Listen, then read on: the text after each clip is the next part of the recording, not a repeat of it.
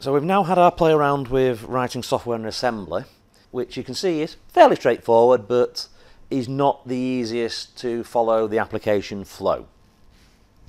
So we now have some application processes to help you with writing the software.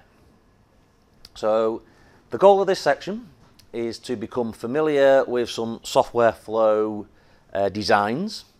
So we're going to show you 4 different types of flow for writing your application. We're going to show you the advantages and disadvantages of each of those techniques.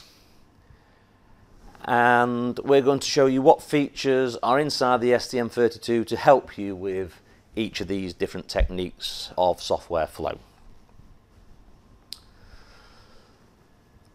So the 4 main flows are polling, interrupts, DMA, and a real-time operating system, or RTOS.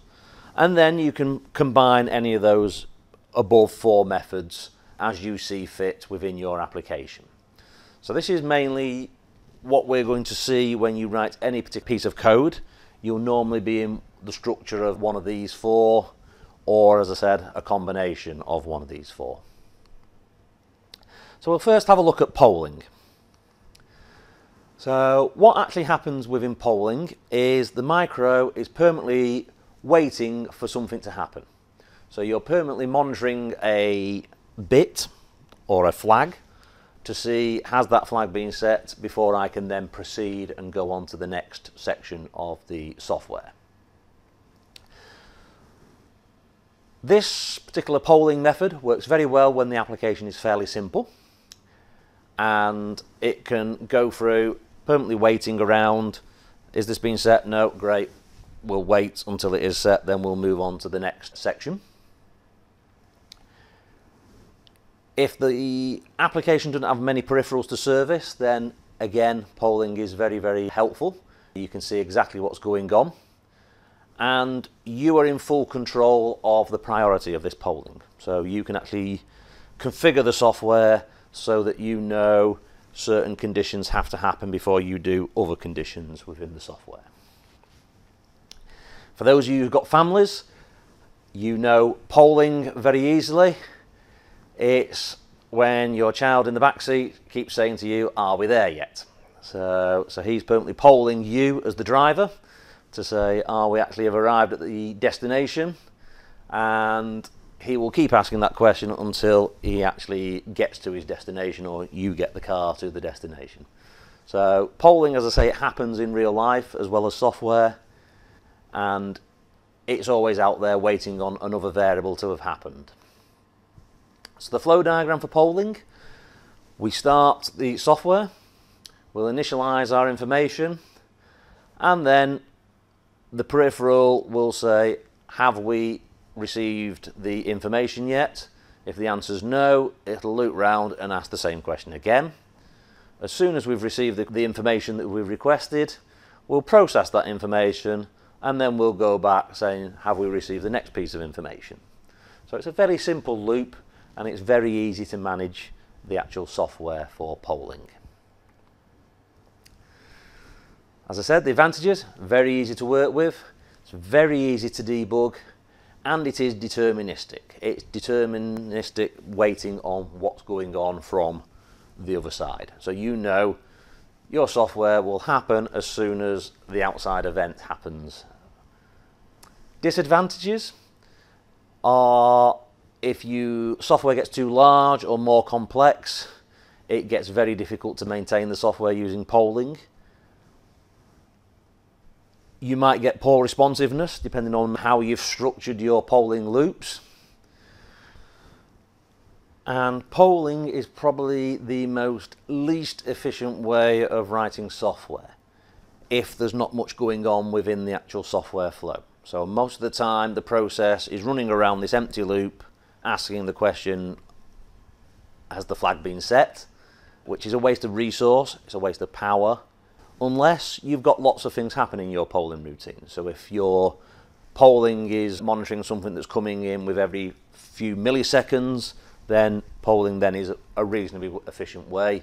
But if you're waiting on events that are quite spaced out, then polling becomes quite an inefficient way of doing a software flow. To improve on polling, we have interrupts. For those of you who don't know what interrupts are, it's where an event will trigger an interrupt to the CPU itself and request that you go and process that interrupt at that moment in time. So your main program execution is stopped, and then that interrupt service routine that you've written specifically for that event that has happened is then executed.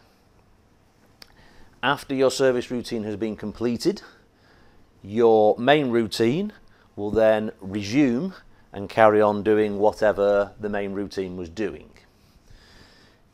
If you want to save power, then your main routine might be to put the main microcontroller to sleep, or it might be doing another task. So it might be processing some ADC inputs and you're waiting for information coming in on the UART, and you want to process the UART and then go back to processing the ADC results. Interrupts are very good for transferring small amounts of data. So the whole point of interrupts are they're quick, they set something, you go back to doing what you were meant to be doing. So you don't want your interrupt service routine to be too large, because then that could stop whatever is running in your main flow from executing. So you've got to be prepared to make sure that your interrupt service routine is fairly small and very efficient for what you need to do. The diagram there at the bottom shows what happens. So your main routine is executing. Then we have the interrupt arriving. There is a small delay where the parameters of your main routine are pushed onto the stack to be saved. Then we execute our interrupt service routine software. Then we have again another small delay where we have the unstacking process, and then our main routine will resume and we will carry on executing our main code at that point. So the flowchart for interrupts starts off exactly the same as polling, where we start the process, initialize all the clocks and peripherals. Then normally you would enter some form of low power mode or go off and run some main task. As the interrupt comes in, we will service the interrupt routine and then we'll go back to that main task again, whatever we're doing, or the low power mode that we're executing. So all the STM32s have got a nested vectored interrupt controller. So you saw this earlier on in the slides when we were starting up the microcontroller, where this vector table gets initialized. There is a section in the vector table which is the grey section. These are core dependent interrupts, so these are defined by ARM in the ARM standard, and some of them you cannot change the priority of. They will always have very, very high priorities. Once you enter the blue section of our interrupt vector table, then this is where ST have defined the interrupts for each of these peripherals that we've got on the STM32. And these now can have a software priority connected to them, so you can change the physical level of where it interrupts inside the software. So if you have two the same, then it'll then default back to this hardware layout on what address they are. But if you don't have that many, you can set priorities via the software. Unlike older ARM processors, all interrupts are handled in C. So you don't have to drop out of C, do something in assembler for pushing and popping off the stack. Everything can be managed in C. And it's all quite user-friendly now if you're using our HAL libraries. There's no special commands that you have to enter for running any of the interrupts that we've got. We have some help for you when it comes to running interrupts. We have something called preemption, tail chaining, and late arrival. These are shown here. So preemption is where you set the priority of the interrupts and your higher priority interrupt can interrupt a lower priority interrupt. So if we look at the preemption section, you can see interrupt 1 arrives. We have the 16 cycles of stacking that goes on. Then we start executing interrupt number 1. Then IRQ 2 arrives, which has a higher priority than interrupt number 1. So IRQ 2 can interrupt IRQ number 1. So we have 16 cycles again for stacking. Then we'll process IRQ 2. Then we'll have the unstacking process, continue with IRQ number 1 until that's complete. Then we'll unstack IRQ 1 and go back and execute our main software. That is a standard flow of preemption. Then we have tail chaining. So this is where a second interrupt of lower priority arrives while we're processing the higher priority interrupt. So in this case, IRQ2 comes in, interrupts main. We have our 16 cycles of stacking again. We'll process our IRQ2 event. Then, rather doing the 16 cycles of unstacking, 16 cycles of restacking for IRQ1, this 6 cycles in the middle is what we call tail chaining, which is loading all the new parameters for IRQ number 1. We'll complete IRQ number 1. Then we have our 16 cycles of unstacking again, and then we go back to main. So it just saves you a bit of processing cycles when you receive multiple interrupts within the same period of time. Then finally, we have late arrival. So late arrival is when a higher priority interrupt arrives during the stacking process. So our main.c or main program is running. IRQ number 1 triggers the interrupt and starts the stacking process. During that process, IRQ2 arrives.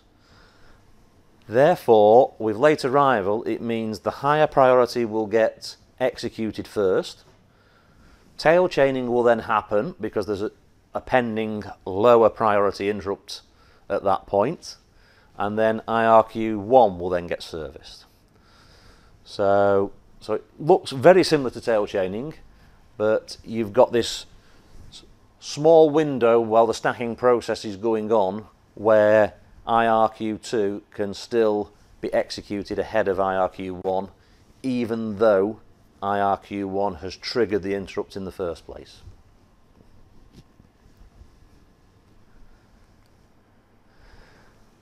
Advantages of interrupts. It gives you better responsiveness, so you will jump from your main routine, execute whatever's happened, and then return back to your main routine. So it can be slightly faster responsive than polling.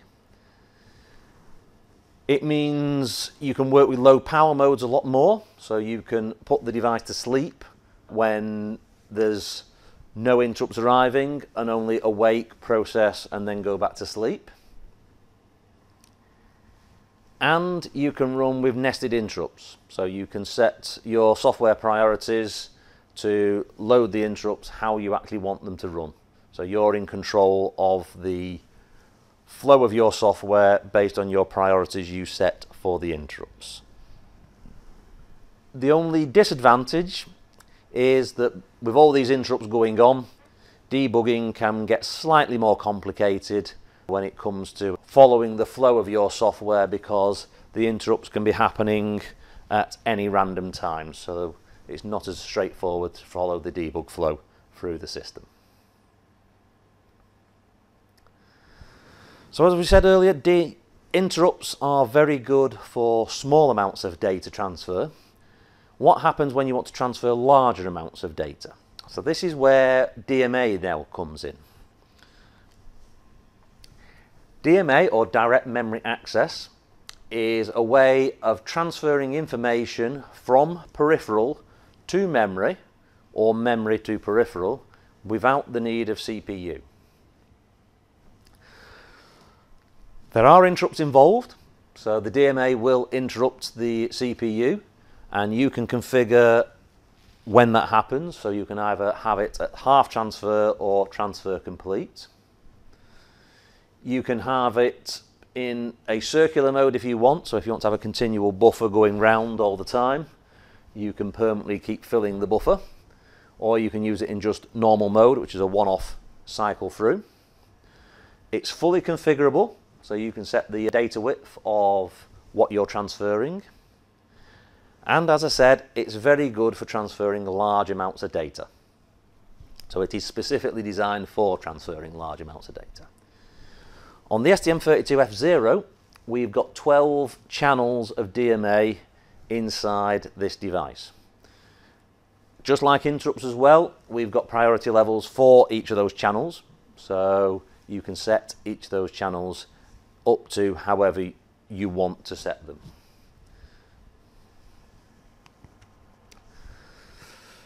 Here's a quick look at the architecture of the STM32.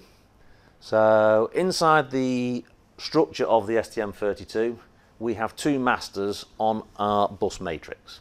We've got the Cortex core itself as the bus master, and the DMA is also a bus master. The reason why the DMA is a bus master is it means it can access all of the slaves connected inside the architecture. Now the slaves are the memories, flash, SRAM, and all the peripherals. This means that the DMA can route information streaming in from any of the peripherals, ADC, UARTs, SPI, directly into the SRAM. So you have a data buffer in the SRAM to collect the information from each of those peripherals, while the core is either asleep, saving power, or processing another task.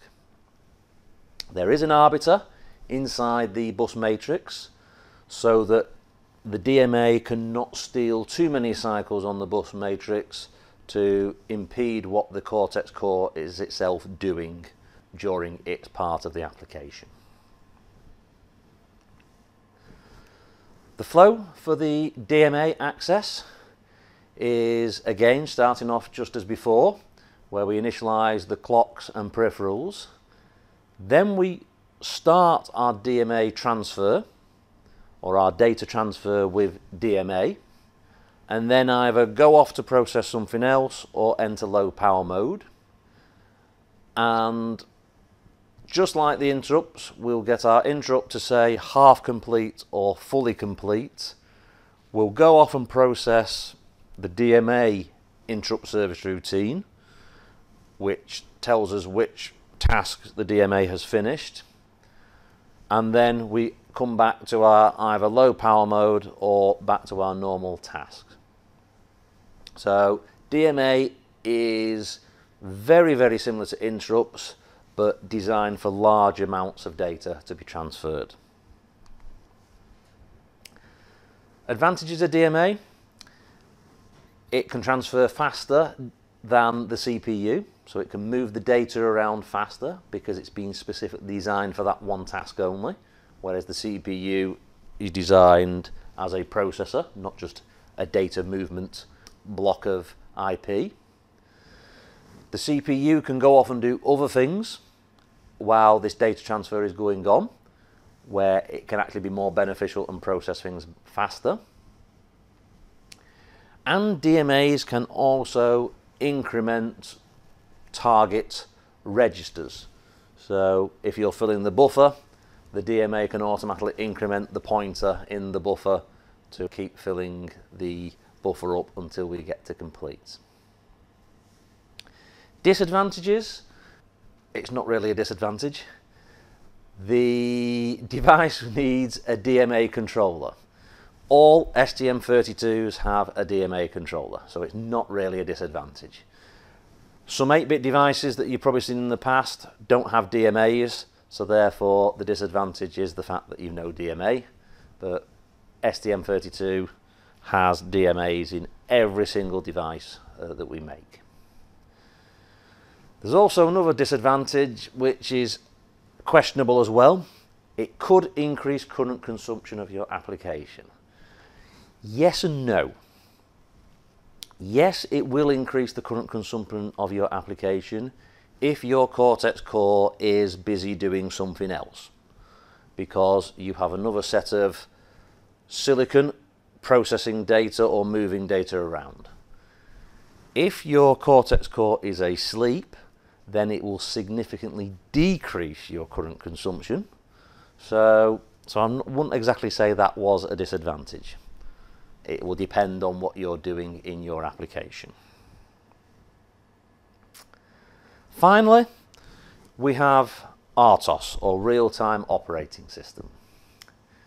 It's not essential for all applications, so we're not saying that you have to use an RTOS, but it may become very, very useful when your applications become very complex, or if you have lots of different tasks happening at the same time. So what an RTOS does, it tasks splits the CPU over the time. So it looks like you're processing multiple tasks simultaneously, but in reality everything is serial. You only have one core, one CPU, but everything is now time sliced up to service each of those tasks. There's lots of different RTOSs available for the STM32. A few of them are free of charge, like FreeRTOS or the Kyle RTX. Most of them are professional RTOSs, and there usually will be some form of charge involved in them. The STM32 has dedicated hardware available for running an RTOS. So we have a dedicated timer called SysTick. We have two stacks, one for the process stack, one for the main stack, which is running the RTOS kernel or the RTOS core. And we've got all the dedicated interrupt vectors still available to do your normal interrupting for the peripherals. So the flow is slightly different for an RTOS. So we have the same startup, so initialization of clocks and peripherals. Then we will initialize the RTOS itself, so set up the stack allocations for the RTOS kernel itself. Then we will initialize the task scheduler, which will set up the stack allocations for each of the tasks that we want to run, and then those tasks will run as and when they're required to for your process flow.